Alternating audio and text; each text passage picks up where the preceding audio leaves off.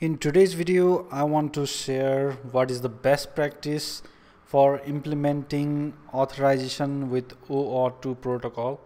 Here I am taking example of a TickTick task manager, and in one of my project I want to display or get all of the tasks in the projects into my application. So for that we need to first authenticate using their OAuth2 protocol, and then I will be able to use their API.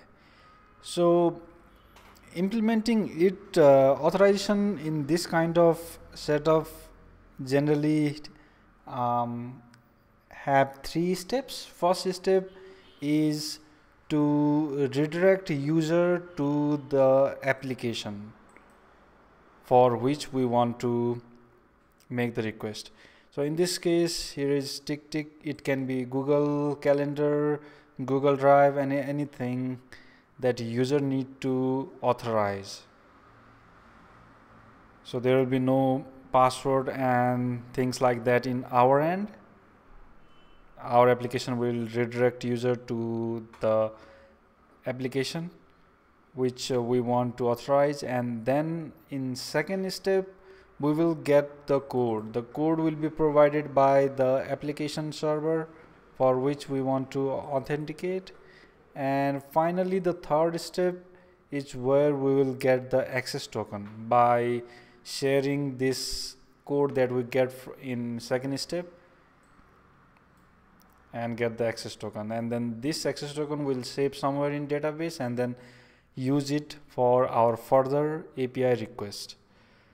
Let me show you a workflow in Laravel.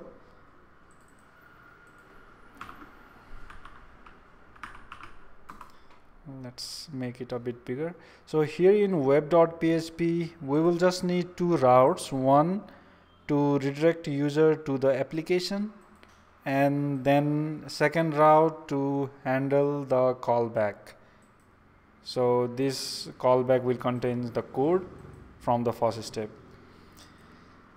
and after getting code, the third step or final step will be to call their API using the access token. So let's go into this controller and see the first step. So first step is redirect to TickTick. So we will get these ID, client ID from the applications dashboard, or the API that is providing these will provide the dashboard or something so that we can generate the app and get the client ID. In case of the TickTick, it gives us this developer center from where we can create the new app, and you can name it something. For now you don't need to do anything, just edit.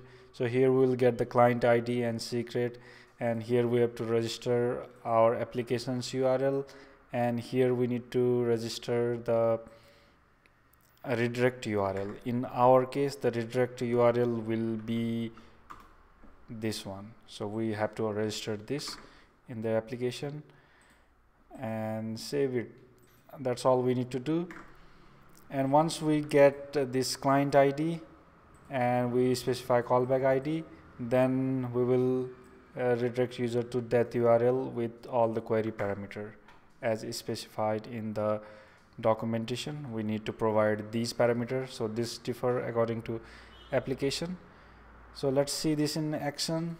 So this is my application, and this is the endpoint that user needs to be redirected to, and from here we'll get this kind of screen which you are familiar, you get in case of authentication using Google and things like that. And here are the scopes defined, what the application will be able to do once you authorize, and once we allow, it will give us the code, and we will use that code and get the access token and make the request and get all the tasks in this particular project. So here are 3 tasks and we are getting that in our application. So let me show you the second endpoint, which is this handle callback. So in callback only got this code. If there is no code, then we say authorization failed.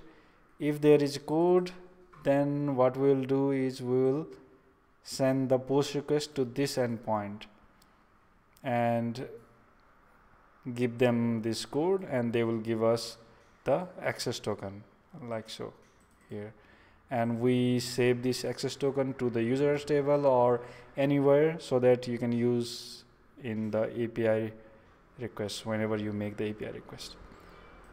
And we need to make API request in this route, so we are doing like this and passing in the saved access token. And whenever the token expires or something happens, so we need to try catch in this block.